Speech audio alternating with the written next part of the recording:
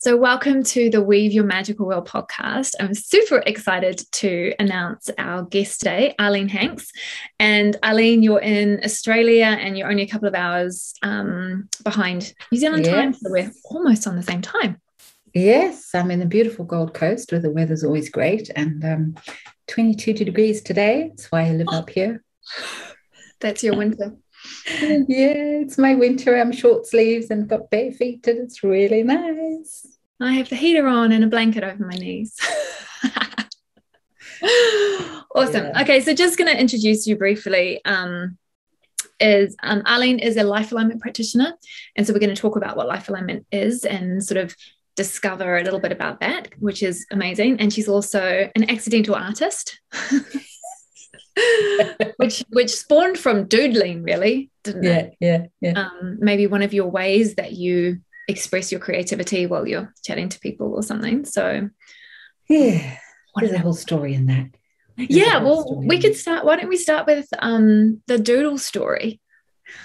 All right. Well, the doodle story, I think I've kind of always needed to fiddle. So when I fiddle, I have really, really good memory recalls. So if I'm just trying to sit there still and listen and learn, I get sidetracked. But if I'm fiddling with my hands, so either doing crocheting or knitting or doodling, and it started just, when I was at university or at school, there would be a few notes in my books, but mostly little ink drawings with whatever. And it's not like I'm a stick figure artist, really.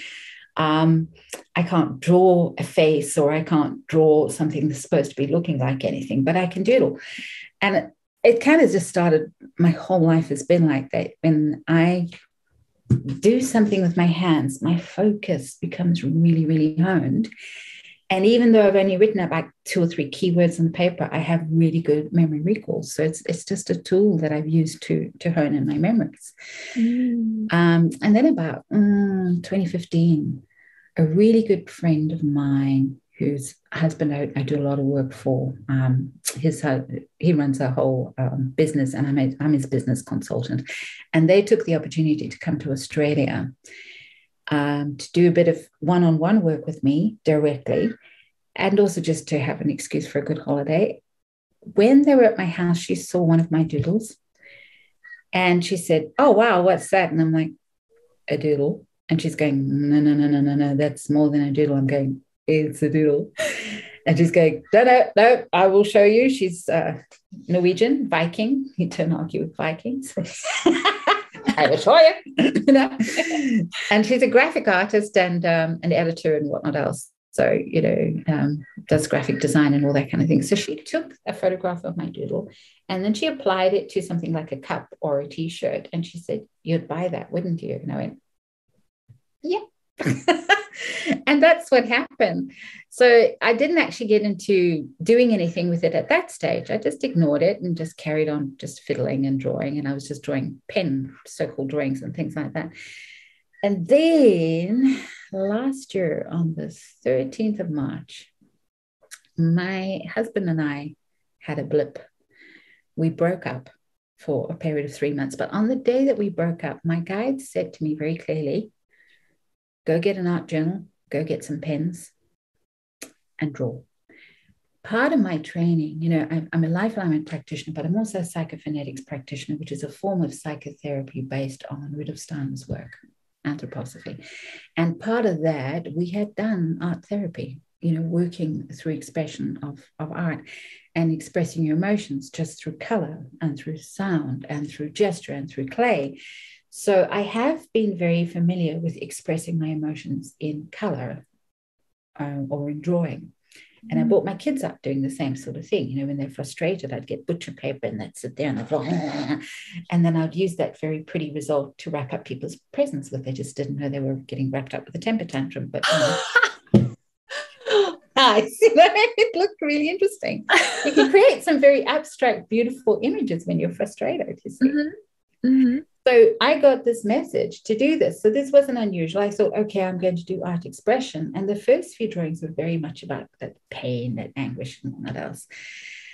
And then after about a week, I just started finding it very soothing to draw. And I have a box of texters, lots of different colors of texture pens. Okay? And before I go to bed at night, I'll put on a podcast or I'll put on something and I just listen to something really inspirational and I draw at the same time. And the message goes in. Or if I'm on the phone to someone, I draw. Or if I'm, because we do so much online now, if I'm attending a course, instead of just scribbling, I actually draw. And so, this is what happens. So this is I love them. Yeah. I encourage you, if you're listening to this on the podcast instead of on YouTube, just to jump on and check this out, because they're just, I can feel so much from that as well. There's a lot. So I didn't realize at the time what I was doing. I just started drawing them. So sometimes it's a full page of just color that comes out, Yeah. And they're just different. Some of them are partially done. Some of them are very full on. But one does, I think you love to work with color. Oh, okay. Wow. And what I love about this is that, like, doodling is one of those things that we're told, like, as a kid, if we're, in school or something, don't doodle because you're not concentrating. And yet it's that exact opposite. No, that is just my pure frustration and emotion. So that's not going for sale or anything like that. That's me just expressing emotion. Yeah, right? Yeah, absolutely. And so some of them are just in the moment. Like, that was a bad day. Okay. But then this other stuff came up. Yeah. So yes, doodle. Awesome. Schools get it stuffed up. They tell kids to just sit still. Don't sit still. What's also coming up for me as we're speaking is that I've experienced your healing and your meditations, and just from speaking to you as well, we sometimes just catch up online as friends, which is lovely. And I know how powerful you are, and what a dramatic, it's probably not the word I want to use, but like a really powerful impact that you have when you work. Dramatic is probably the right word. Yeah, dramatic is probably the right word. But that was the only one that was coming through, so of course it was. That you have on people's lives and on people impacting their own lives, and then yet you're sharing your doodles of days that were bad days. And this I think is so important, because often like I would have clients saying to me, like, oh, do you get bad days, or do you feel down, or do you have this kind of thing? I'm like, dude, why do you think I'm doing this work? Yeah. And so can you maybe talk a little bit, we'll get into what life alignment is in a moment, but just talk a little bit about I don't know, maybe your journey, how you came to be a healer, and I don't know if you associate with that word, but that's all I got at the moment. Yeah, how you kind of came to be there, and how it's very much about putting everything into it, ups and downs.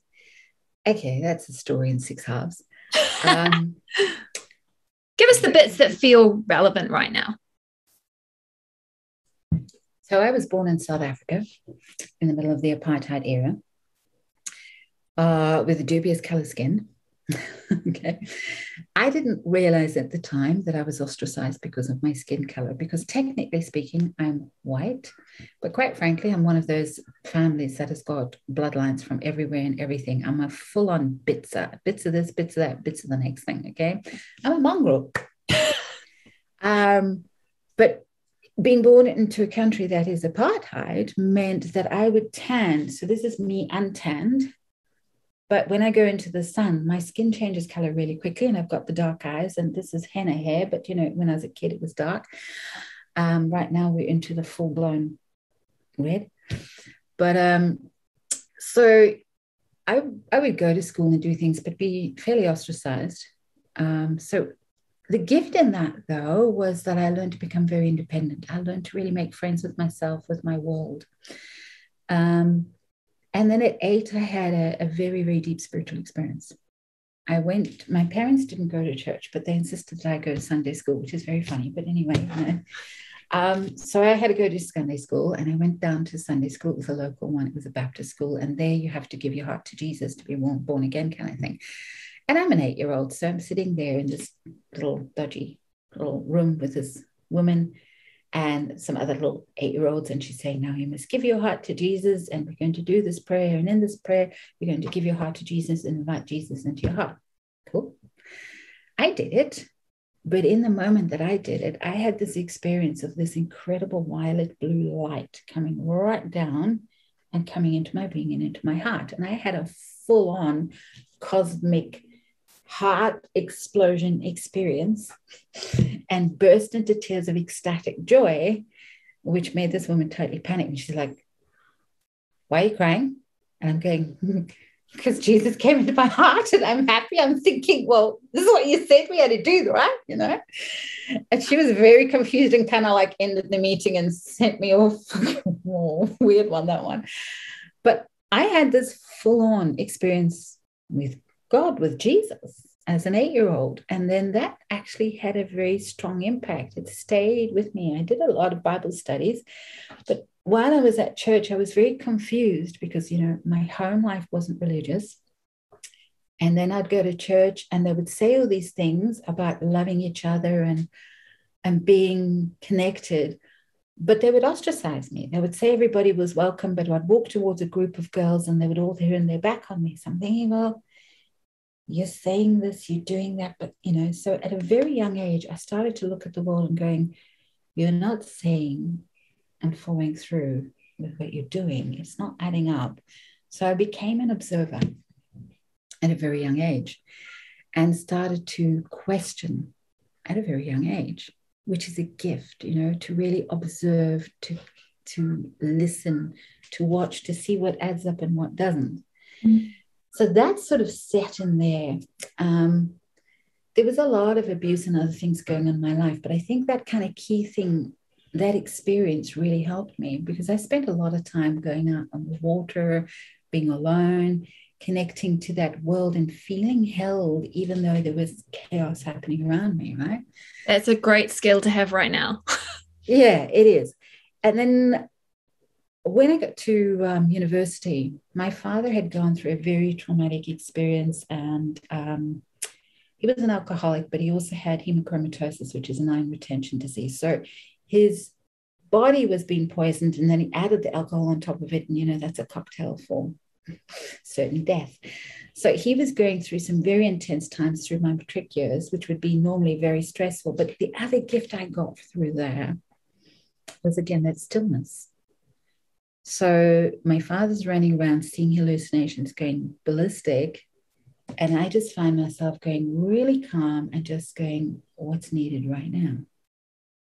So, you know, all of these things that could be seen as really tragic events were not. They were incredible gifts.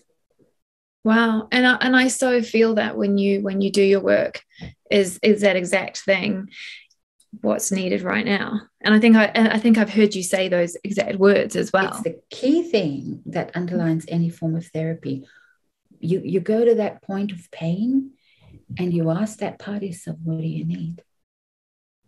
You know, what ails you? It's all that old sort of mythology and everything else where they go and they say, what ails you? Really connecting, listening to that part in pain and asking what it needs. And that's, if we can do that, we can heal anything.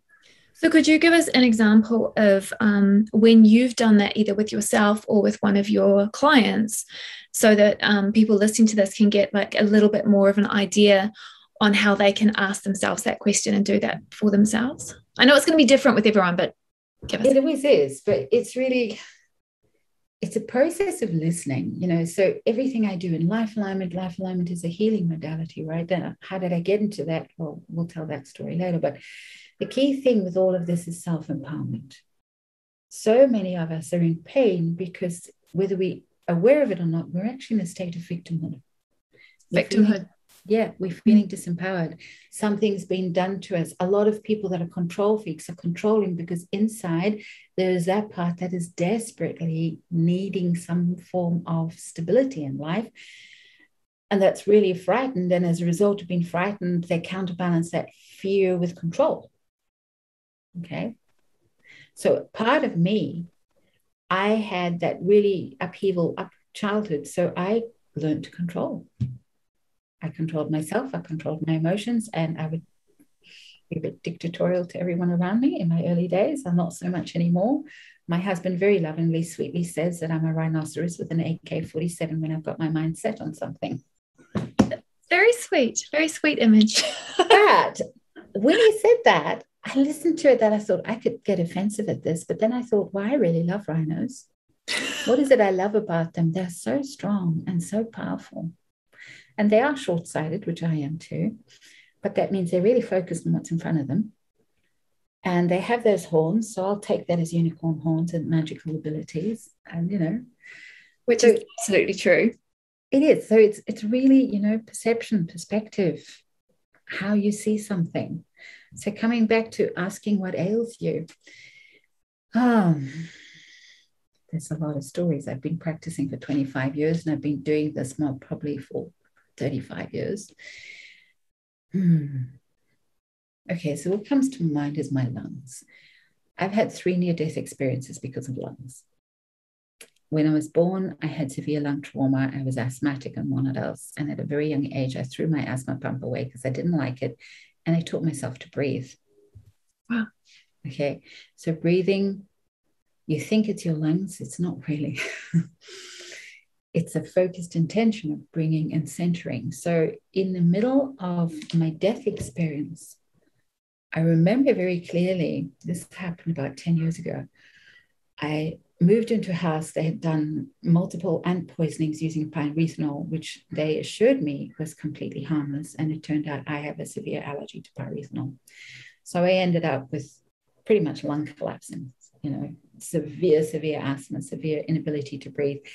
And night times were always worse. And I would be sitting there at night and I'd go alone because I didn't want to deal with everybody else's trauma. You know, when you're in extreme pain and somebody else is freaking out, that just doesn't help. Okay, it's like, I can't reassure you right now, so just go back to bed and leave me alone to deal with this. Okay, that's what I'm like. And it got to that point where I remember the description. I was sitting in this incredible pain. I could barely breathe, and it felt like I had barbed wire tight around me. But the barbed wire was made of ice and had like 3-inch long icicles, and I felt like that, and it was being tightened. Wow. So there I am in extreme pain, and there's this other part of me going, oh, this is interesting. Yeah.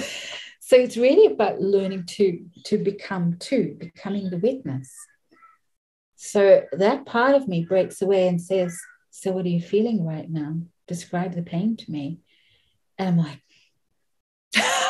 but at the same time, there's part of me that gets curious about it and goes, well, it's like barbed wire made from ice and it's penetrating really, really deep inside.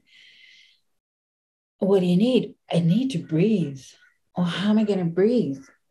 Well, it's a wire. What do we do with ice and wire? We heat it up. We heat it up with fire. What is the fire? Where can I get the fire from? And then I just started finding the internal fire and somehow I went into this place. And this was the near-death experience where I just went into this burst of light. In a moment of coming to that burst of light, everything stopped. The pain immediately stopped. It just stopped. And in that moment, there was no pain. There was nothing. There was no concern. It was a point of absolute stillness, of pure light. And I could breathe. And in that place of no thing, pure light, I met myself. Everybody else gets to meet angels. I meet me. Hello. Okay. It's a bit of a letdown, but fine. And I'm faced with me who says to me, so why are you living? What is your reason? Oh, my children. But your children are actually going to be fine if you die. Really? That's a bit disappointing. You know, your ego is just not happy to hear this. Yeah. If you think about it, the family's going to be there. This is going to be there. Oh, okay. So you've got to let go of that. So 3 days in a row, I went through this experience. I let go of my children. I let go of my work. I let go of my husband. Actually, I did it the other way around. I let go of my husband, let go of my work, and then let go of my children. I realized that they could not be the reason why I lived. And I had to make a choice to live for me. Yeah. And I connected in that moment to my real passion is to be and understand what it is to be in life, to experience life for no other rhyme and reason because it's nice. And in that realization, in that moment of finding, what do I need that light. And it's an internal light, it's an internal fire. I think I ignited my own passion for life. And it completely melted the barbed wire, it melted the ice, and I started breathing. And from that day, I've never had lung problems again. Wow. And that was from a lifelong lung problem experience. So it was really me talking to me. What do you need? I need the ice to melt. And it doesn't have to be like some weird conscious ooh-ha experience. You know, sometimes when I'm working with clients, I had a little girl come with a knee problem. And she was like 13, 14 at the time, very promising sportswoman, but facing knee surgery. And they came to me as a last bid. So I sit her down at my table. I'm working with life alignment at this stage. Life alignment is a great technique. It's working with the person's higher self, and you have dowsing, which I kind of like, because then I don't feel like I'm being totally woo-woo. I mean, okay, working a pendulum maybe feels woo-woo, but, you know, it's solid. I can muscle test. It's solid. I have lists. They're solid. Okay.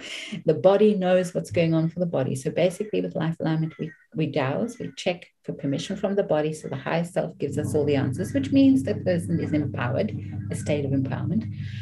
And then we find where the blockages are using mouse testing. The body can actually tell you, this is where the blockage is, this is what needs to be done, this is the body point that's involved, these are the other body points that are needed to heal it. And these are the words. It's like playing snap. Because the body is vibrating, you can match that frequency with the frequency of the words.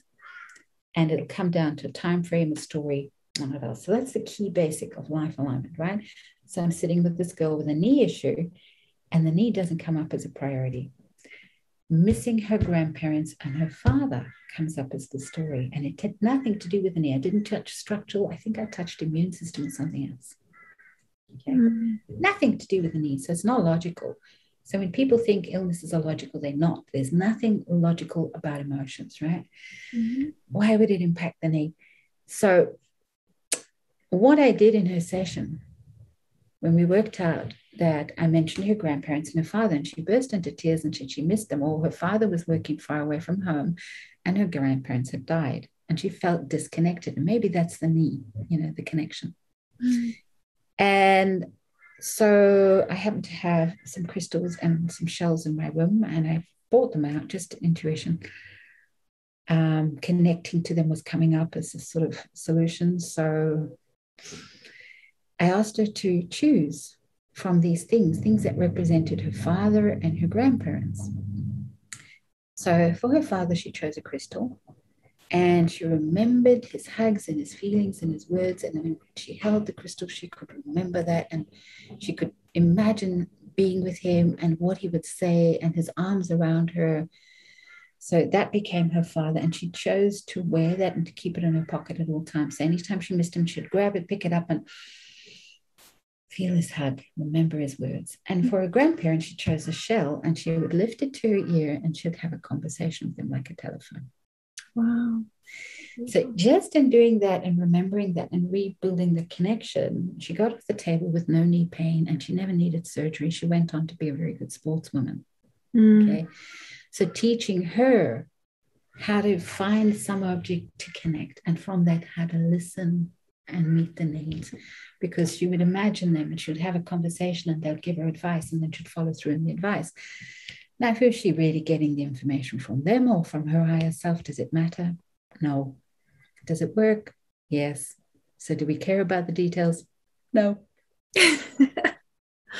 Brilliant. Yeah, it's so interesting. In my last podcast, I was talking about injuries and how we get messages from them as well, which has been a big part of my journey too. So it's never surprising, but always fascinating. So you touched on briefly what life alignment is about, and I don't know, I was trying to think about this before we spoke, because it's such a massive system, and there's so much detail and so much intricacy involved in it. And It I don't know. seems complex, but it's not. It's actually extremely basic. Awesome. Can you explain it in a basic way, which brings in some of maybe those complexities? Let's go to the old-fashioned way of doing things, shall we? All right. So it goes like this. We are made of cells and we're vibrating. We're energy in motion, okay? Now, most states of energy have different states of being. So let's take water, and we are made up of water very largely. Water has different states of being according to how fast or how slow its cells are vibrating. Okay. When water is in its peak vibration, it's in steam phase. So the particles are far apart from each other. They're vibrating really quickly, and you've got gases, steam, and it's extremely powerful, right? Mm-hmm. Then if you slow down the vibration, all those particles move a little bit closer together, all those molecules, right? It's still vibrating. It's vibrating at a slow pace, and everything moves closer together. And now you have it in liquid form. Mm-hmm. Right? If you compact it even more and you lower the temperature, those things become even more solid, and you become a solid form, which is ice. So human beings, in our absolute expanded phase, we're like the gas, we're like the steam. Our aura is really big, and we're expansive, and we're expressive. When we're mad, we go, ah! When we're sad, we cry. When we do things, when we're happy, we're joyful, and we're bouncing around in life, okay? Mm-hmm. But then we are impacted by emotions, by our belief systems. So English people don't cry. We don't express our emotions. We must have a stiff upper lip. So something comes along and we get upset. So here's a little issue. Okay. And this comes along and it triggers us, but we suppress the emotions. So we chuck that little story. Energy's got to go somewhere, right? And if we're not expressing, it's going in. So we take it into the related organ or gland. What happens? Those little molecules now have to make space for something else. So their vibration lowers. Okay. And the next thing comes along and we do the same thing, and we chuck it and stuff it into the same place because we can't express for whatever reason, for whatever belief system. Okay. And at this stage, we're getting into the watery phase. So we might find we're feeling a bit emotional, but we're still suppressing. And we might get tears in our eyes. We might be going a little bit slower, Things aren't quite flowing as well, but we're still kind of moving. And then the next thing comes along, and we keep doing this. Stuff it in there. The only way this organ can cope is for all those molecules to come closer to closer, because now this emotion is becoming crystalline. So it's going into physical ice. So this is where it becomes physical, and we start feeling physical symptoms. Okay. So this is where your clients generally start coming to you, either because they're in the watery phase or they're in the ice phase, and it's becoming crystalline. So if you went to a massage therapist or a reflexologist, when they do your feet, they feel those crunchy bits. That's crystallized emotion, which is why in massage, when they do those crunchy bits, or in reflexology, it's not unusual to get emotional or to feel an emotion coming up, or same with acupuncture and those things. You put a needle in there and I'm like, nah! Okay, because that's the suppressed emotion. So what we're clearly doing with life alignment, right? We're using dowsing, we're using muscle testing. We have body points, different body points, which are entry points for the body, kind of like acupuncture, but without the needles. Okay. So how do you access the body? Each organ, each gland has like a minor chakra, if you like. You've got the major chakras, but each organ and gland also has a chakra point, which is like your acupuncture point, your meridian point. And by touching that, you bring awareness to it. If I have a thorn stuck in here and you touch it, suddenly I become aware there's a thorn there. All right. Until then, I ignore that. I'm like, you can get used to something. After 2 or 3 weeks, the body just gets used to it. And that's my new normal. And I forget. I just live with it. Oh, yeah, my shoulder's always sore. I just get on with it. And then something else happens, and then something else happens until you touch it and you trigger it. And amazing, it's like, ow.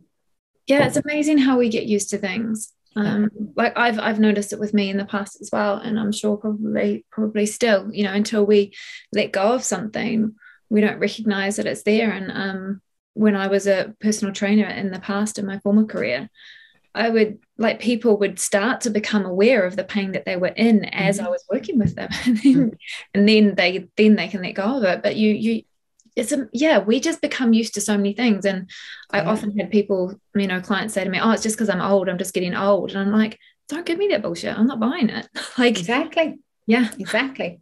So we take that as our new level of normality until it becomes to the point where something's really not right. So when people come and see us, often in the beginning, it's because it's got to the watery or the ice phase. Other times there's something not quite working in the business or something not quite working in the house. That's when they'll come. So we start with, first thing off is always permission. So, I love life alignment because I kind of feel it's sandwiched in safety. So I start with permission, I end with balance complete. In doing that, I know I'm safe. All right. So the energy keeps me safe. The whole process is designed in a very structured, logical, safe way. That's why I love it. In asking permission, we can only do what is right for that client. So that's the kind of like the contract agreement. Are we a good match to each other? If not, we're not going to get permission. Is this the right technique for this person? If not, we're not going to get permission. So I love it because of that safety factor. And at the end of the balance, is balance complete? If I've forgotten anything, it's going to go no. And I go, oh, yeah, right. So this is the safety that I love about it. So if I get permission, I know that whatever's coming up, we can deal with, because otherwise I'm not going to get permission. So again, safety, right? So I love that. Then the next step, once we got permission is also where the client's sort of higher self checks out the menu. So this is what we would call the priority list, right? Like the menu. You go into a restaurant, I think I'll have the lamb chops if I'm into meat, or, that kind of thing. The person knows, like that young girl, her body knew not to take me to the knee because the knee was a secondary effect of the core emotion and not the most appropriate way to work. So life alignment works by priority, meaning take me to the place where we can get the maximum amount of work done. And that is the core issue. And if I resolve that, everything else comes into place. I'm not saying you can do it all in one session, although sometimes things have been done in one session. Life is a continual unfolding session, a series of events. But with the key issue, where is maximum benefit? And using muscle testing, using dowsing, we get taken by the client's body to the place. And then it's kind of like looking at it all as a biological computer. We program. Your body is a biological computer. It's a fantastic, amazing thing. So we program it. We're full of programs. You get programmed from the minute you're born, how to breathe, what to eat, what to think, all the rest of it. So really, it's about undoing those programs and coming back into your truth. So we do that by reversing program. Where's the priority? Let's say it's the heart. Okay, so we touch the heart, immediately bringing conscious awareness into the heart. Enter. That's the program. What does the heart need to support it? Ask the body, the left kidney, the lung. So we touch the heart, touch the left kidney, touch the lung, and enter it. That's the program. So now the body knows to focus there. Then we go to other lists like these. These are emotional lists, right? So words. And we ask the heart, hey, what ails you? The heart can talk back by vibration. It's kind of like music, listening to music. If you pause a symphony, you can actually analyze the violins are playing D, the clarinet playing an F sharp, and the trumpet's got it totally wrong because it's on a D flat. So, that's how you do it, right? Same thing, it's music. So the heart might say, I'm needing harmony and I'm feeling sad. In the area of, go to life field list, in the area of school, in 1945 when I was 3 years old or whatever, okay? And it's connected to my mother because she sent me to school and left me on my own, And then based on that, I jumped to all sorts of conclusions. Okay, so my client just before this, an amazing young woman, working with her, and we get down to 3 years old, and it's a story around her father, and he's always busy. So she draws the conclusion that everything else is more important than her. Yeah. And so she starts this lifetime where she attracts male partners in particular, where they get sidetracked by other things that are more important, and she's waiting. Mm-hmm. So her lesson in this life is to take control of her own life and not wait, to ask, to plan, to confront in a polite way, not sit back like a 3-year-old. She's an adult. A 3-year-old shouldn't be running her career. Okay. Mm-hmm. Mm-hmm. So we program all of that, and then we go through a series of coaching and counseling. Now, in life alignment, that's also made very easy because we can even ask the body through the series of questions. How do you want this resolved? Do you want to go to the inner child? Do you need to connect to an animal? Do you need protection? So eventually that becomes very instinctive and intuitive, and the practitioner really just tunes in and feels it because those questions become embedded in your own being. But in the beginning, for a new practitioner, that's really handy because you've got that. And if you're doing this technique on yourself, because you can balance yourself, you've got that. So it helps you find that. So coming back to this and relating it all together, there's the issue inside this tissue. Okay. You're touching the point, bringing conscious awareness to it. And then you start to emote, you express, what do you need? This morning we went through frustration, and she expressed her frustration. And then she needed to call on that aspect of herself who could take command of her life, that she could rely on, rather than trying to rely on external people to become her own mother, to become her own father. She's an adult now. Mm-hmm. And to have that commitment to honor herself and her own needs. And when you do that, out comes all these, there's the tears, there's the anger, there's the frustration, right? And then this starts to vibrate back at that gaseous phase. The cells expand, everything goes back to how it is because it's got space again. Yeah. And vibrant health can return. And all of that is about self-empowerment. What do you need to do? What do you want? It's coaching in that side. At the same time, my hands are working over the body or distance. My hands would be working like this. If she was in front of me, I'd be touching her. And we have a whole range of vortex cards, which are energy embedded in a particular frequency, embedded in a magnetic field. So when we place it, it's like that acupuncture needle taking that specific frequency into that organ. Okay. And then working with hands or with cards above the body.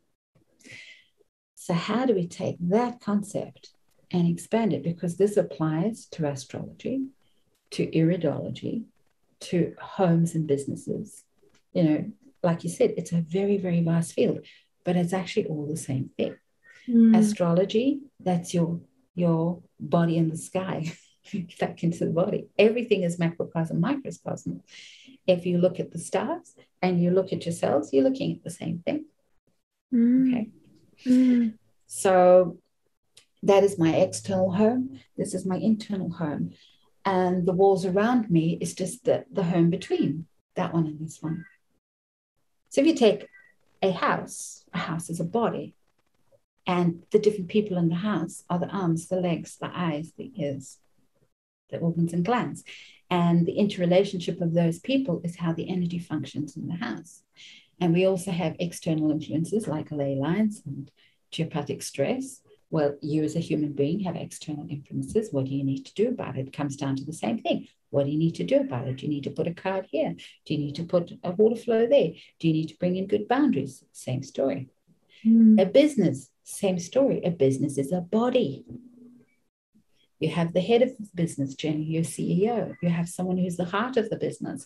You have somebody who's the hands of the business, somebody who's the feet of the business, somebody who is the cleaner, who does the whole digestive system of the business. Yeah. And how those people interrelate is how your organs and glands interrelate. External, internal, macrocosm, microcosm. So although it may seem like a very vast field that does all these sorts of things, it's only doing one thing. It's aligning you into your truth, into your body, soul into body. Are you living a heart integrated soul life in your human body? Which makes sense why it was originally called body alignment. Yes, because it was the aligning of the subtle bodies.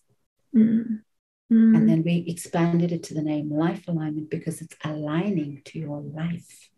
But it is your soul aligning, because ultimately, this is not who I am. This is a sack of meat. and bones and bacteria and viruses. There's very, very little of the original me in this. Let's face it, your whole digestive system is a foreign entity helping you digest foreign food.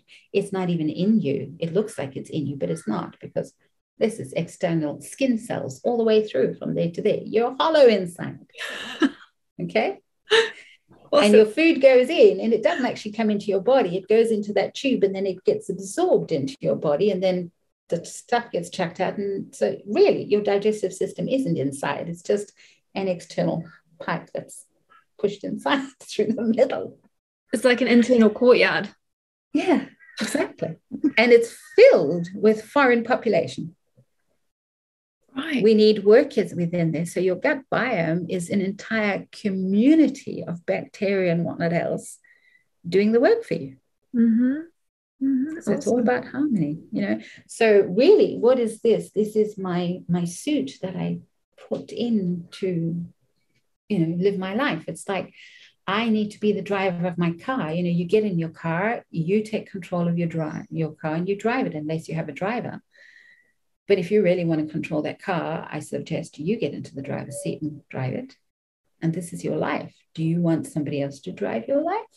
Your 3-year-old, your mommy, your daddy, that teacher, that boyfriend, or do you want to drive your life? Mm-hmm. Me, please. I would like to drive my life. So I have a question around the home alignment, because we have systems out there that are also very old and well respected, like Feng Shui, for example. How does this, I don't know, differ, or what are the similarities with this? Because I remember you talking to me once a year or so ago about you were looking for your new place and it had to have the driveway going up to the house because of a specific energy. So are there any more pieces of information you can give us that we should look out for, or we can change in our own homes? Like, what do you do if you're living in a place that you love that the driveway goes down? So there are lots of different things. I mean, it's very seldom that somebody presents me with a house that cannot be balanced. Okay. So the house is always going to be a representation of the collective consciousness of the group of people that are living in it. Right. Yeah. Okay. So when I'm balancing a house, I'm balancing the physical structure and the energetic placement of it on the land that it's on and its interrelationship there, and the internal features and how you connect to that internal features. But primarily, I'm balancing the interrelationship of the people who live in it. Mm-hmm. Okay. Yeah. So when I want to select a home, if I want a home, and I'm in the process of choosing a home, I don't get everybody to talk about what they want, because this one wants, and that one wants, and that one wants, and this one wants, and that one wants. So this has happened in my family. And at the moment, it's just my mum and I who live in a house together. My husband wants to live by the sea, so he's 30 minutes down the line. I'm next to a lake, and that works out really well. He's my part-time weekend ocean vacation. And then I come to the lake to work. Okay. It actually works really well for me. Brilliant. So previously, about 7 or 8 years ago, we needed to move house. My mother wanted one set of things because my mother was living with us. My husband wanted another set of things. My daughter wanted another set of things. And I'm looking at all of this and going, hey, what about me? So I started to notice that we couldn't actually manifest anything because everybody was so focused on trying to get their thing that they couldn't hear each other. They couldn't see a property without seeing what was missing. Mm-hmm. So what I got them to do, I said, all right, enough of this. We're actually counterintuitive here. It's not working because everybody's at war with each other, and wars don't actually bring you a peaceful home. So I said to everybody, all right, do you all trust the process that when you really focus and you can ask the angels to bring in what you really want, what's going to work for the family as a whole? Yes, they all trusted that. So I said, okay, everybody sit down. I gave them all a piece of paper. I said, write up a list of the home you want to live in. So they all wrote the qualities of the list of the home they wanted to live in. And I said, now you're not going to discuss this list with anybody else.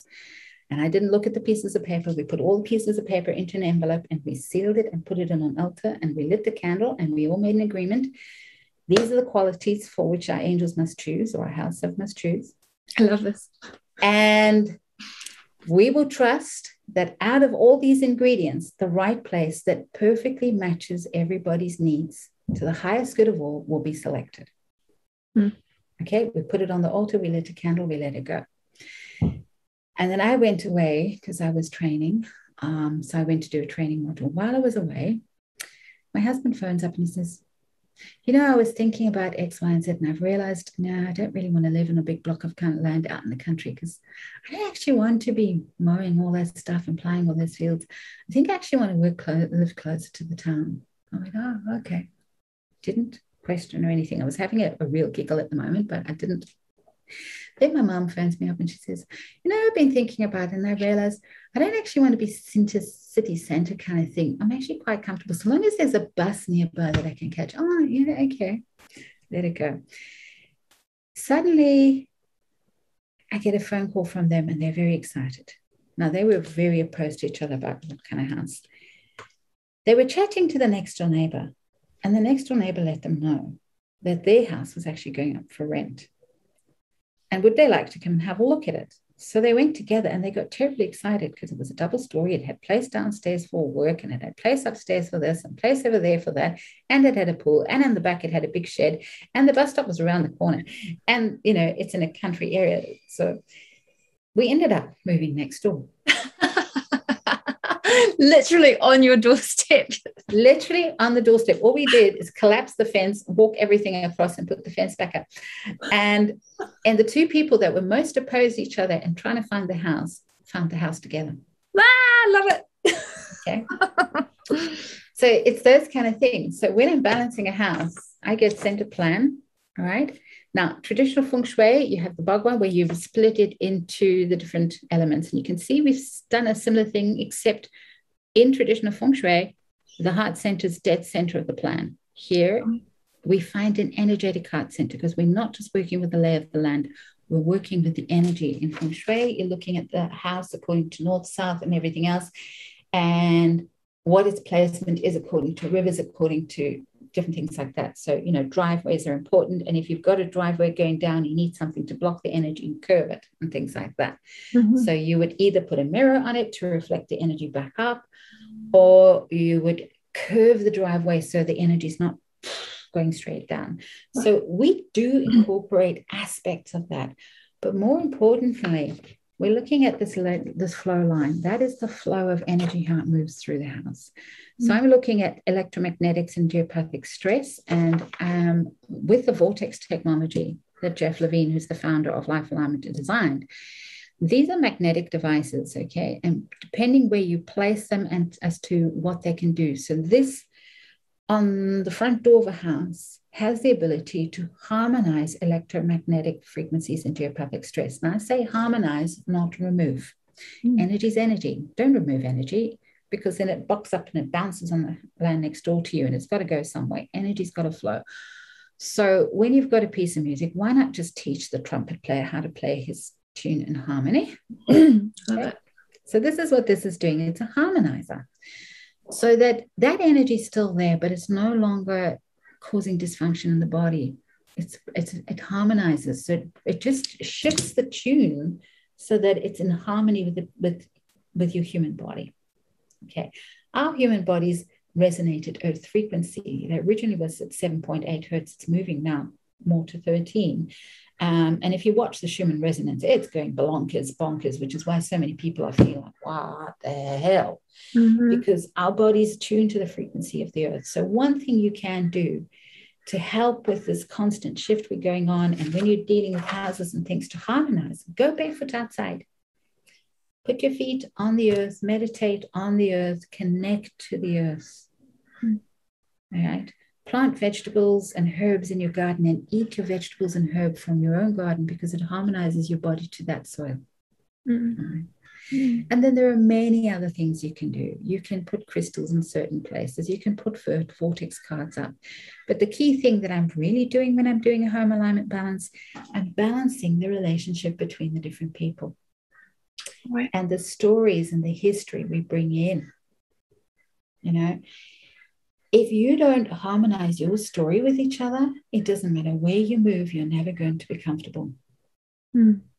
If you don't harmonize with your own body, It doesn't matter what clothes you put on it or how you dress it or what shape it takes on or what makeup you put on. You're not going to be happy because it's an inside job. Yeah. I need to be happy with who and what I am. And then I suddenly find I'm happy and grateful with my body, and then my body adjusts accordingly. Yeah.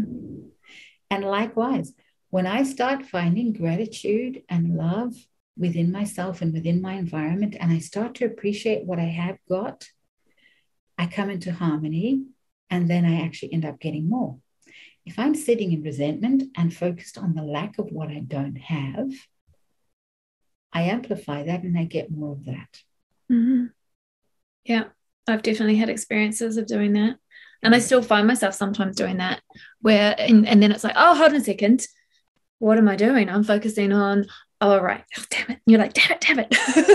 If you focus on what you don't want, you get what you don't want. You absolutely do. And it's just time and time again.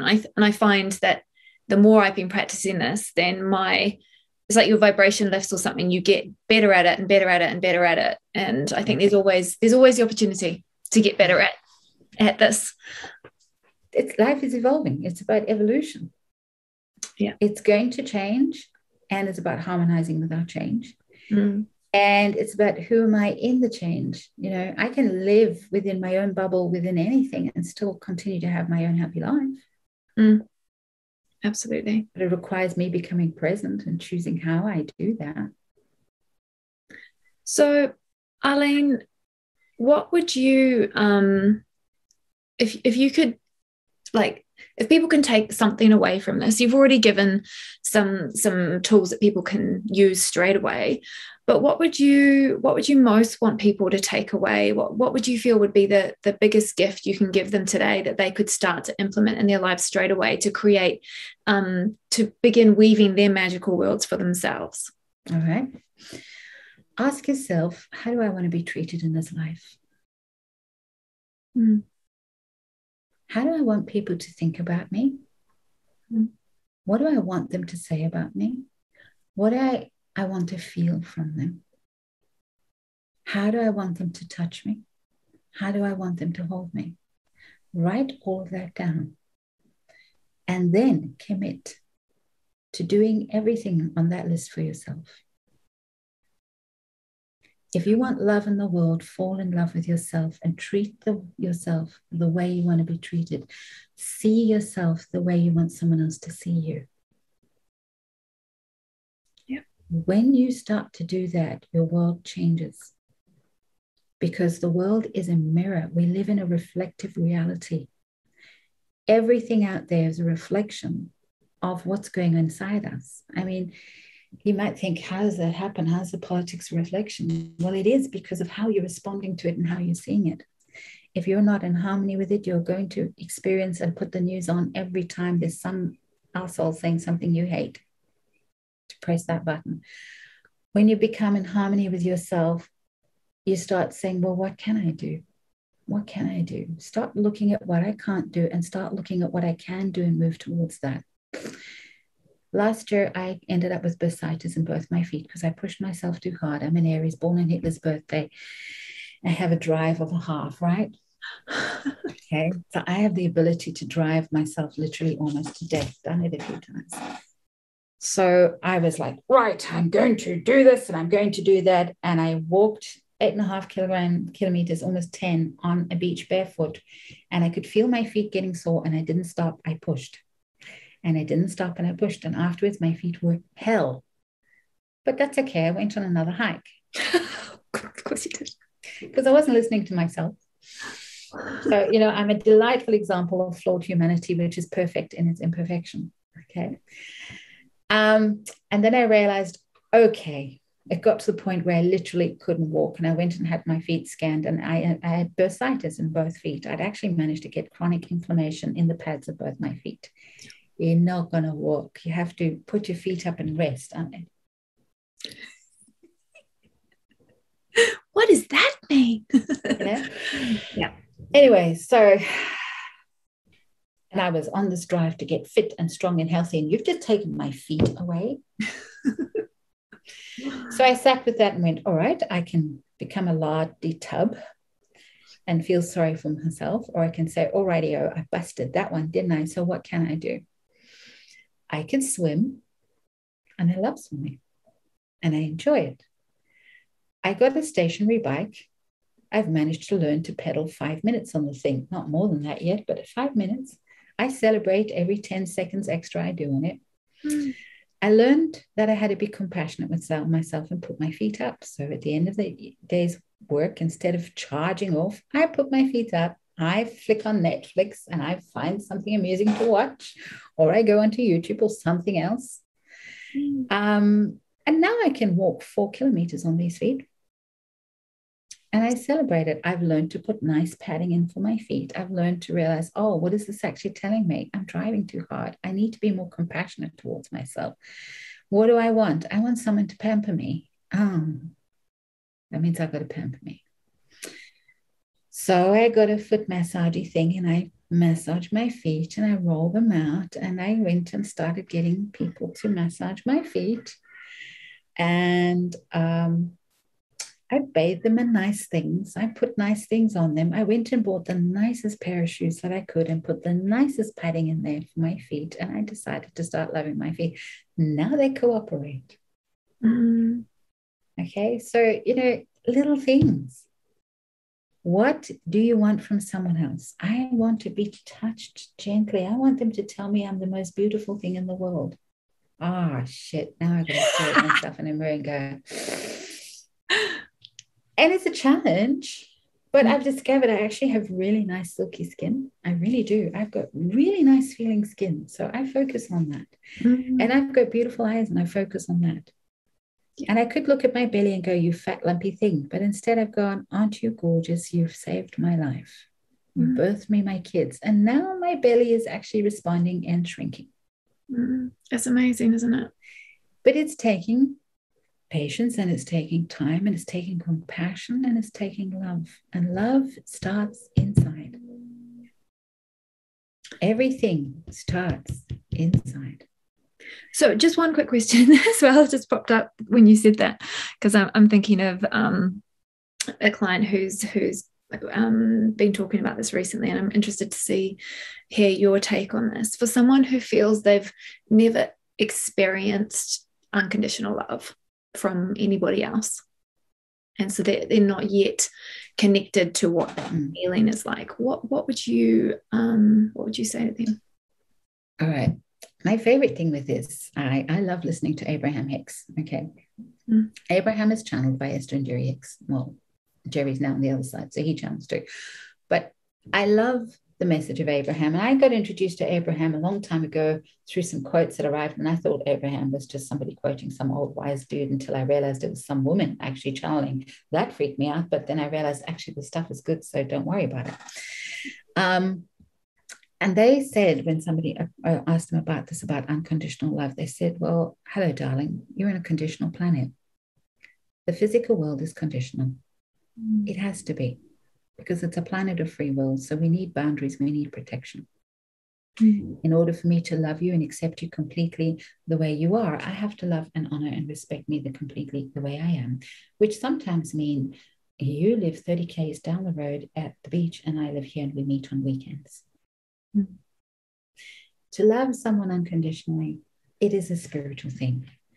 Spiritual love is unconditional. Physical love is conditional. Physical love needs boundaries and safety, because until you feel safe, you can't love. So to allow someone and to say to this, and for someone to say, you must love me unconditionally while I'm stabbing you, that is not love, because in true essence, your true self doesn't want to stab me. So to truly honor you, I must put that boundary in and say, I love you, but I also know this isn't who you are, because your soul would not want to stab me. So true unconditional love happens in the first few seconds of a child's life, maybe. While they're in the utero, maybe, and even then, not always. True unconditional love is spiritual love. I love my children dearly, but when they're in my house, they better pick up after themselves. And if you want to call that conditional, so be it. Awesome. And I love that answer.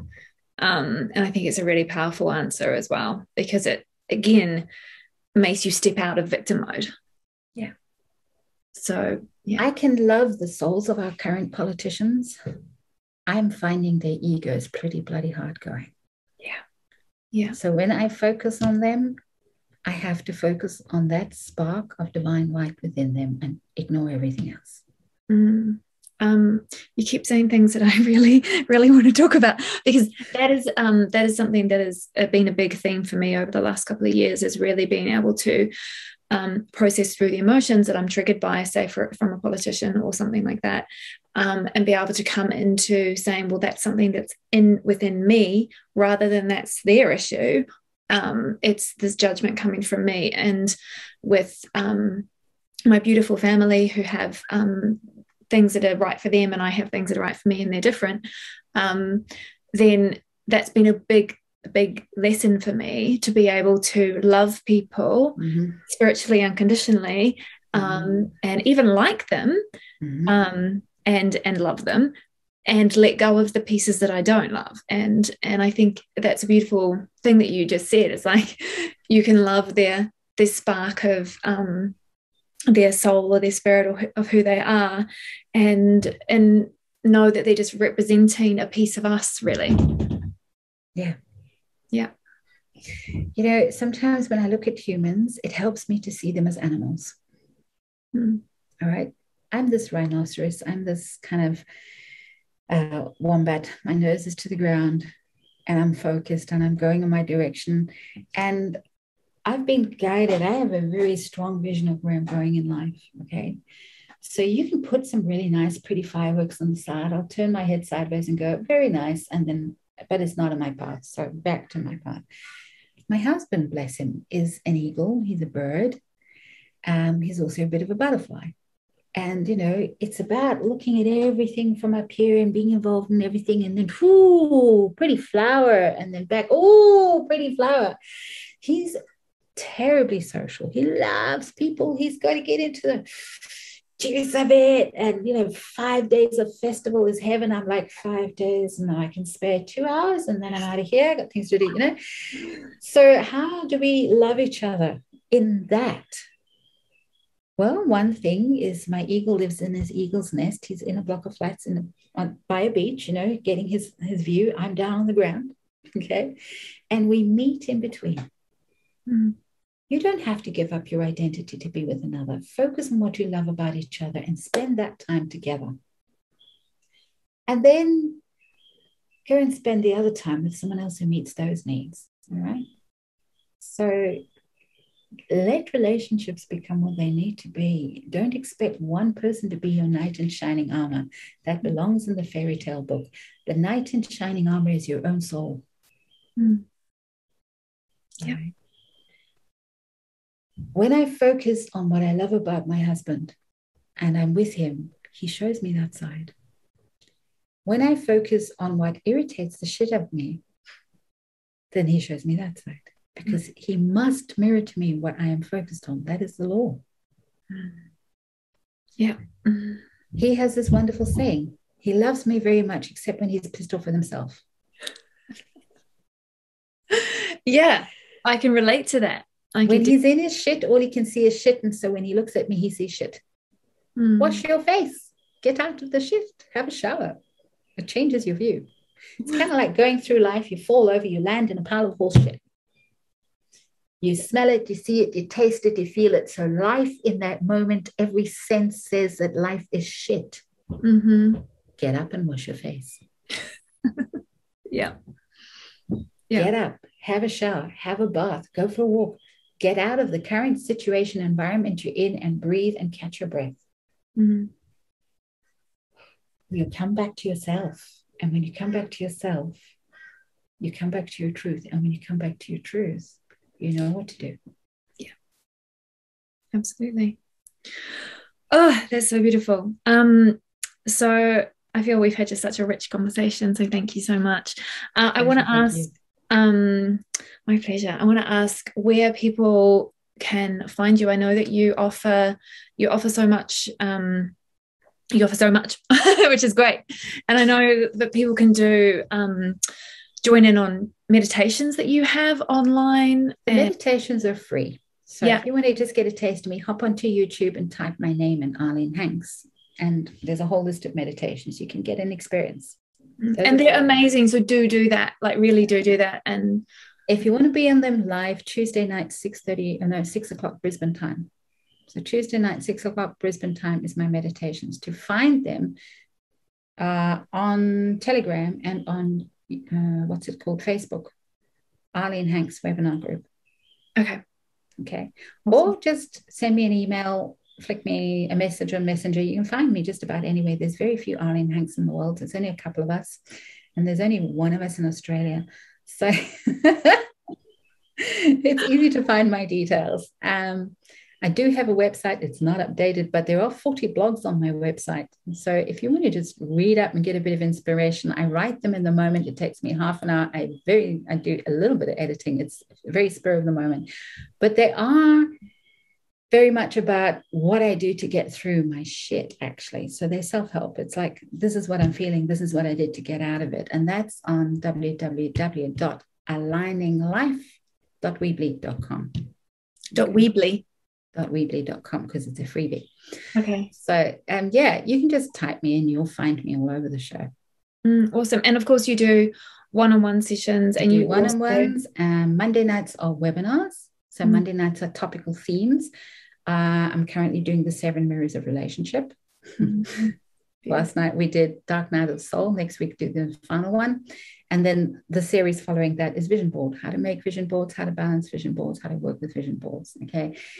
So Mondays are topical themes. Tuesday night at 6:30 after the meditation is called potluck. Potluck, you just come with whatever shit you're carrying, you toss it into the pot, and we do a group balance. Okay. And then, of course, individual sessions, and then training and life alignment, whatever. It depends on what my mood is at the moment as to what I'm doing. I really offer people what it is I'm busy currently working through. You can see what I'm working through, because that's the topic that I offer. Yeah. Awesome. I get paid to sort me out. I mean, really, that's the best way to do it. Yeah, I mean, that's what we do when we're working with a client. That, you know, I do tell them this, but it's like, oh, how does this relate to me? Right, okay. Absolutely, always a mirror. Thank you so much again for your time. It is. Thank you, Penny. Oh, you're welcome. It's just been, I mean, I do this for me, really. Shh, don't tell anyone. But I know lots of people are going to get so much from this, and so much from checking you out online, and at the very least coming to one of your webinars or your meditations or something. So yeah, thank you again, and absolute pleasure. Thank you. Yeah, lots of love. Aroha nui. Have a good day.